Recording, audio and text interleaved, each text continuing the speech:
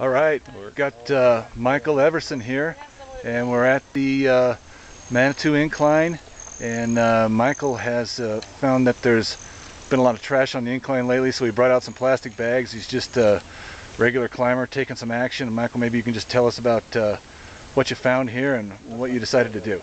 All right, well, first, just experience-wise, I've been doing the incline since 1997.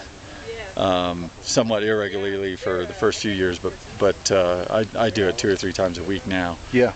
And I just noticed probably in the last 4 or 5 months, I'm sure it's been a longer situation, but for me, that there's just been a lot of trash on the trail.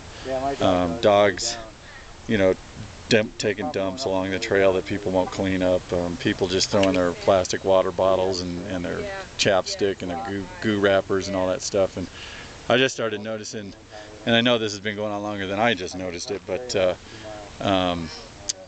my friends, some friends of mine and I have just been cleaning this thing up for months, and it's just getting worse and worse. And it's like a landfill up there.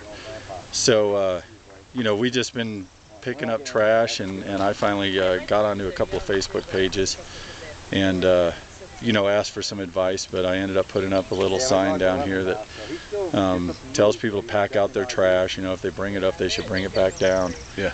I put a crude little, cut a milk carton out and cut the bottom of a milk carton off, turned it upside down, and put some plastic bags in there, because I figure some people are going to bring their dogs up here and they just forget to bring their plastic bags to clean up after their dogs. Yeah. What I hope to get is for people to not only pick up their trash, but to take it home with them. Yeah. Bring it. I mean, they're going to bring it. They got to get it out of here. Yeah. It's been.